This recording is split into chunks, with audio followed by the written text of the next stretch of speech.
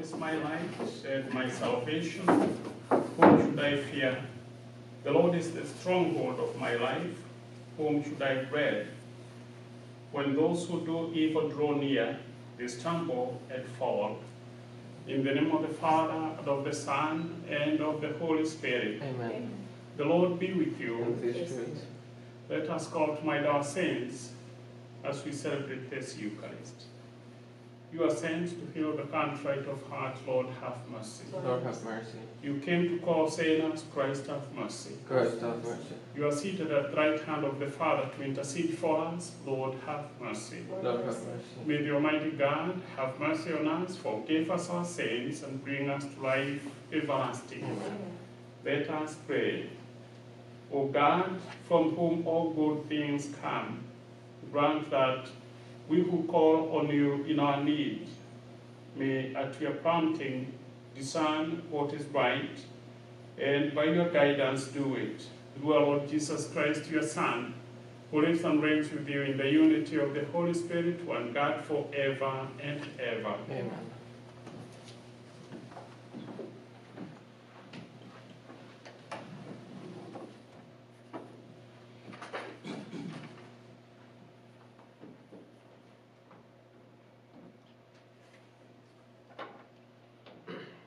A reading from the first book of Kings. Ahab sent to all children of Israel and had the prophets assembled to Mount Carmel. Elisha appealed to all the people and said, "How long you will serve Baal? If the Lord is God, follow him. If Baal, follow him." The people, however, did not answer him. So Elisha said to the people, "I am the only surviving prophet of the Lord, and there are 450 prophets of Baal. Give us 2 young bulls. Let them choose one, cut it into pieces, and place it on the wood, but start no fire. I shall prepare the other and place it on the wood, but shall not start no fire. You shall call on your gods, and I will call on the Lord. The God who answers with fire is God." All the people answered, "Agreed." Elisha then said to the prophets of Baal, "Choose 1 young bull and prepare it first, for there are more of you. Call upon of you gods, but do not start a fire." Taking the young bull that was turned over them, they prepared it and called on Baal from morning to noon, saying, "Answer us, Baal." But there was no sound, and no one answering, and they hopped around the altar they had prepared. When it was noon, Elisha taunted them, "Call louder, for he is a god and may be meditating, or may have retired, or may be on journey, perhaps he is asleep and must be awakened." They called out louder, and slashed themselves with swords and spears, as was their custom, until blood gushed over them.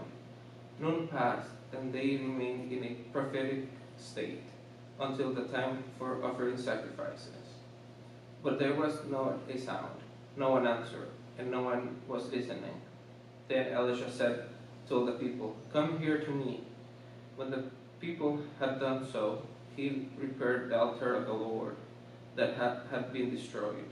He took 12 stones for the number of the tribes of the sons of Jacob, to whom the Lord had said, "Your name shall be Israel."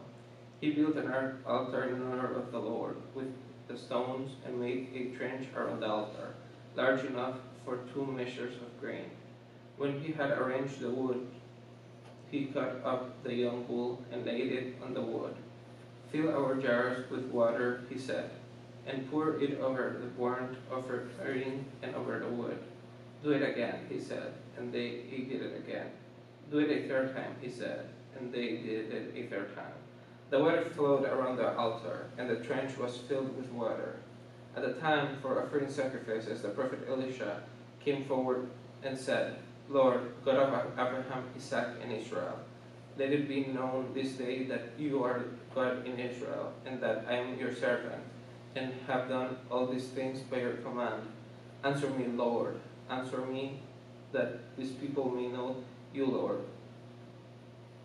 our God, may know that you, Lord, are God, and that you have brought them back to their senses. The Lord's fire came down and consumed the burnt offering, wood, stones, and dust, and it lapped up the water in the trench. Seeing this, all the people fell prostrate and said, "The Lord is God, the Lord is God." The word of the Lord. Thanks be to God.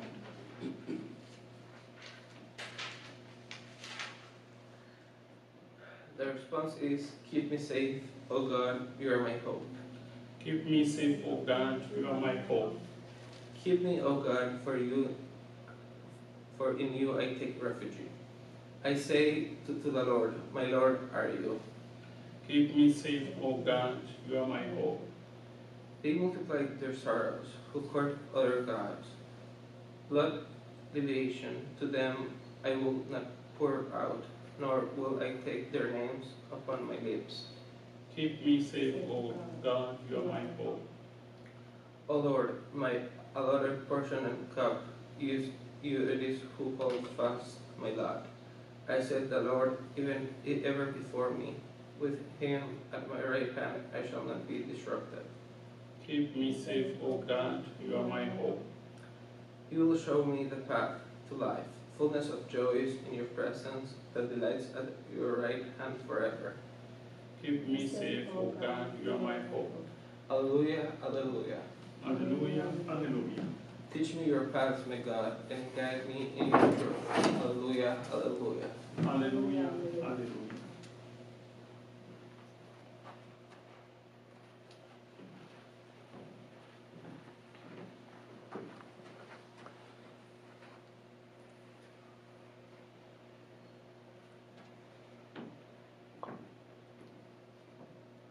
The Lord be with you. And with your spirit.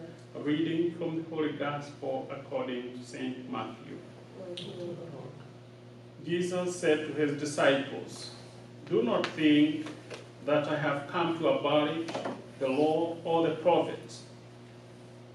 I have come not to abolish, but to fulfill. Amen, I say to you, until heaven and earth pass away, not the smallest letter or the smallest part of a letter will pass from the law until all things have taken place. Therefore, whoever breaks one of the least of these commandments and teaches others to do so will be called least in the kingdom of heaven. But whoever obeys and teaches these commandments will be called greatest in the kingdom of heaven." The Gospel of the Lord. To the Lord Jesus.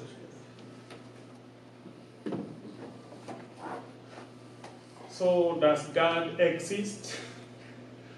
Sometimes people behave like God does not exist. Religion sometimes just becomes a casual affair, and people go around their daily chores as though they are the lords and masters of this life, forgetting God. And he is remembered in various instances. No, that should not be the case. God is God. He exists forever, and we exist because of him. Now, we see that test which was made by Prophet Elijah. He is the only prophet that remained during his time, true prophet of God. People had gone to other religions. They were worshiping something called Baal. And they had convinced even the king and the queen that that was the true religion. So Elijah tells them, now, does God exist, the true God? And people are doubting. He calls them to Mount Carmel and tells them, let us just do this test to show that God exists. In Israel, they used to offer sacrifice to God. And if that sacrifice is offered by God, he would give a sign that he accepted it. However, those false religions had destroyed altars. People who followed false religions had destroyed the altars where God was supposed to be worshipped and sacrifices offered. This time the temple is not yet constructed. And we hear what happens, that he tells the 450 prophets, false prophets, we can say, for the record. Let us offer sacrifice, you offer to your gods, then I offer to my God. Whichever accepts the sacrifice, then people will know it is the true God. And he told them, okay, do the honors, start fast. So they prepare this young bull, and it is slaughtered and put on the altar, and the false altar, and they start prayer. Only in the morning, they continue praying, and Elijah is telling them, probably your gods have taken a meditative walk. Maybe they are asleep, maybe in a journey. Call your gods, wake them up. Now we know that God is omniscient. He knows everything, is omnipotent, omnipresent. He is present all the time. He is a light that never sleeps. He does not take a journey that he turns his back on us, on his work of creation. No, he is always present. He does not sleep. So it is a kind of mockery, wake your gods. And they continue praying, even lacerating their flesh, until noon, and even after noon, and those gods failed. Then the hour of the divine mercy. At 3 o'clock, when the temple, the veil of the temple broke, when Jesus died, at that time of the earthquakes, Elijah says, okay, now we are going to offer sacrifice to the true God. And he restores the altar with stones, 12 stones each side, symbolizing the 12 tribes of Israel. And on that altar, he makes a trench and invites people. He puts the slaughtered animal, and he tells people, now we are going to pray to God to bring fire to consume the sacrifice. You might think that maybe I'm going to put a kind of fire secretly. So pour water. And they started pouring water from water jars. Those water jars of blessing we hear of in Cana of Galilee, full of water, and they poured water on this sacrifice until the trench and the whole water, the whole altar and the wood was all drenched. And then he says, let us ask God to accept the sacrifice. Barely had he started, God came and consumed the sacrifice. Now, does God exist? And the people said, yes, yes, yes. The Lord is God, the Lord is God. That's what we read. During our time, people have become very secular-minded, forgetting God, living as though God has no place in their lives, creating systems that expel faith. And that is wrong. Elijah is reminding us God exists. God who has put everything in this world, God of order, God who has designed everything, not a God of chaos. When Jesus came, he talked about law. I did not come to abolish law. I'm not God of chaos. And all laws must be fulfilled, of course, good laws. Because God is God of order, He is not God of chaos.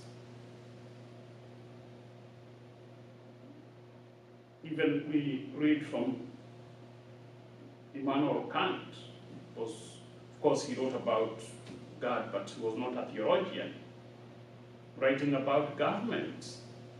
Obey the law all the time. If you have a problem with the law, ask your representative to change that law, but don't break it. So God is a God of order, and He exists. And may we be guided by His law, and may we teach others to follow God's law. Then we have a place in heaven. There is hierarchy. Jesus is saying they are those greatest in the kingdom of heaven. Little children, He said, those who humble themselves, and now we hear the people who follow God's law and teach others to do the same. Who are you? How do you call yourself a Christian, a follower of God? Is God only in your life when it is convenient? Or in season and out of season?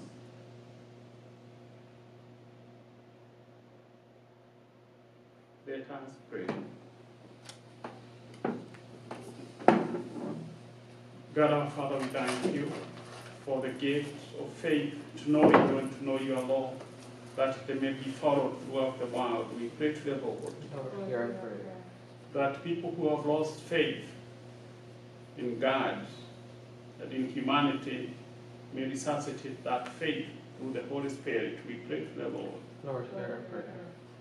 We pray for the end of coronavirus, that people will go back to churches to worship God, to offer sacrifice in truth and peace to the true God. We pray to the Lord. Lord, hear our prayer. We pray that all who break the law will be converted to know good order and to follow God's law of love for God and humanity. We pray to the Lord. Lord, hear our prayer. We pray for those who are suffering from coronavirus, that the Lord give them healing and strength. We pray to the Lord. Lord, hear our prayer. We pray for those who are taking care of patients of coronavirus and all other patients for strength and safety. We pray to the Lord. Lord, hear our prayer. And for the dead, that they get their reward in heaven. We pray to the Lord. Lord, hear our prayer. God our Father, accept our prayers and petitions through Christ our Lord. Amen.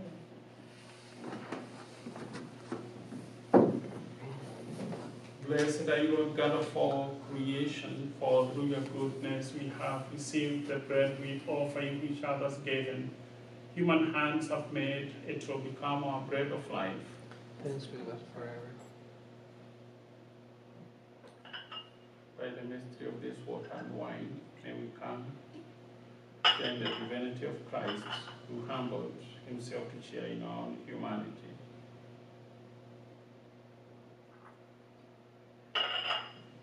Blessed are you, Lord God of all creation, for through your goodness we have received the wine we offer you, fruit of the vine and work of human hands. It will become our spiritual drink. Thanks be God forever.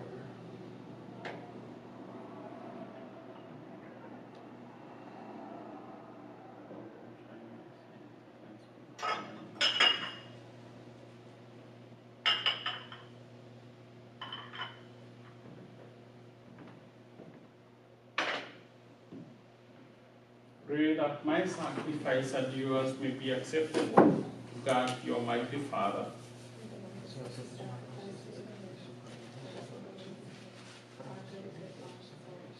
Amen. Let us pray.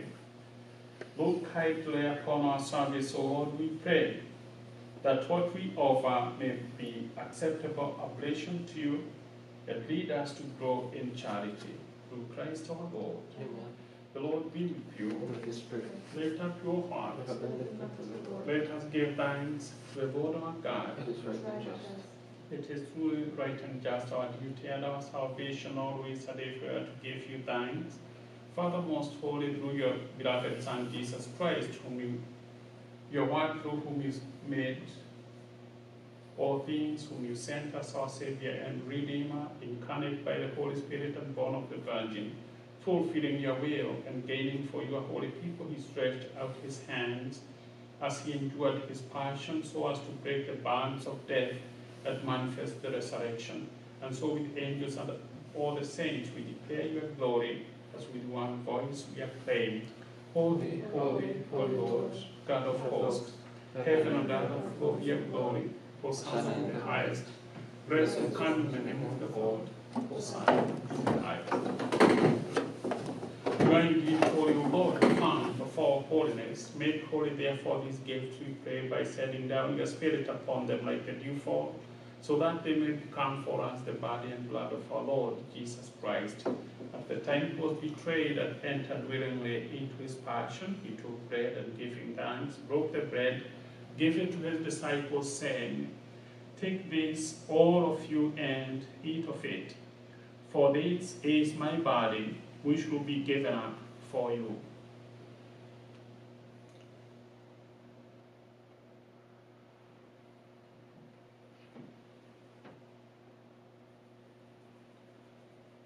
In a similar way, when suppose ended, he took the chance, and once more giving thanks, he gave it to his disciples, saying, Take this, all of you, and drink from it, for this is the chalice of my blood, the blood of the new and eternal covenant, which will be poured out for you and for many for the forgiveness of sins. Do this in memory of me.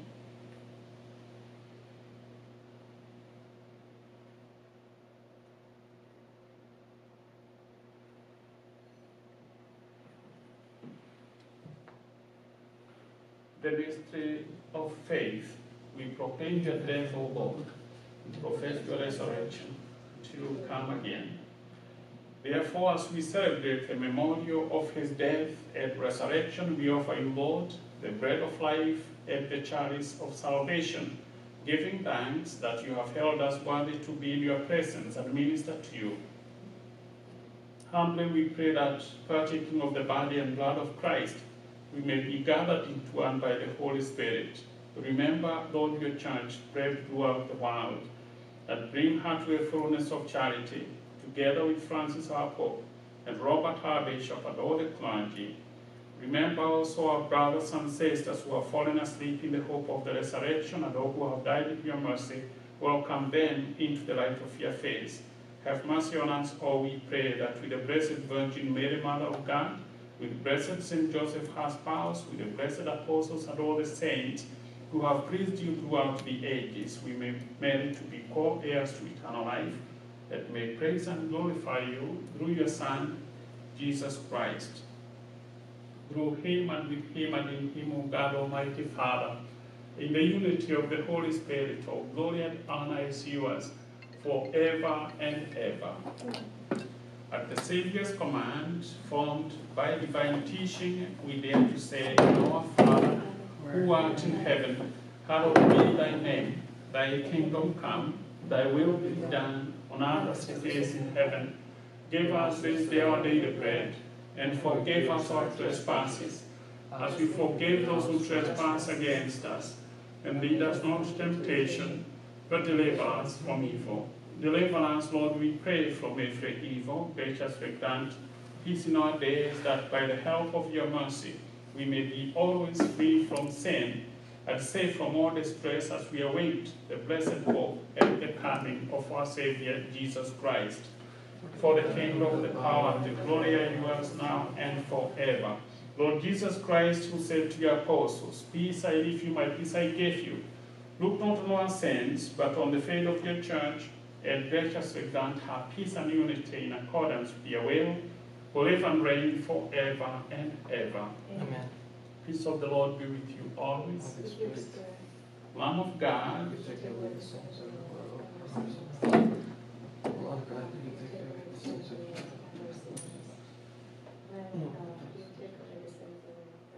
grant us peace.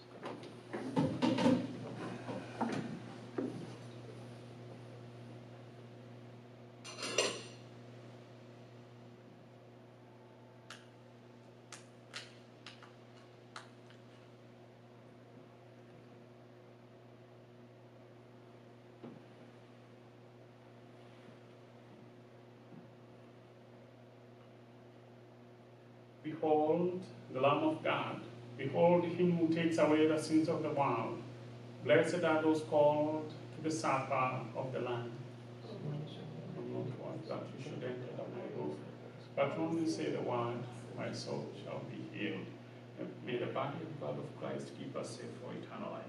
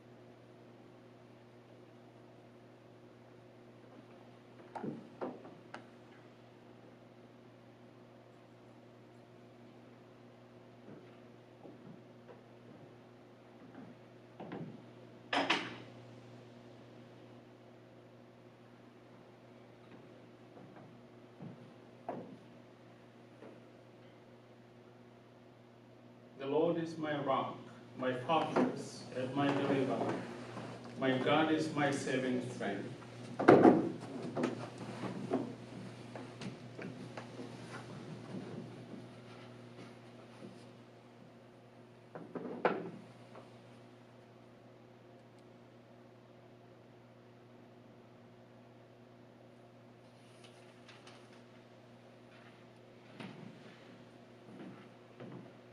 Let us pray.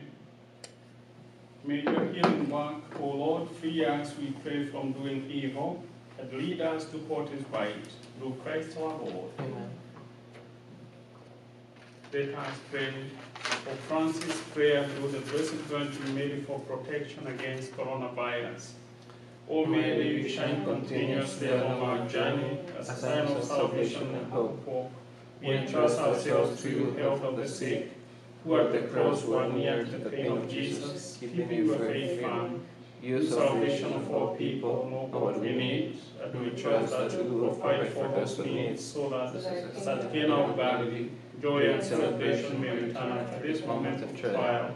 Help us, Mother of divine love, to conform ourselves to the will of the Father, and to do what Jesus tells us, he who took our sufferings upon himself, and took up our sorrows to bring us through the cross to the joy of the resurrection. Amen. We seek refuge under your protection, O Holy Mother of God. Do not despise our pleas, we who are put to the test,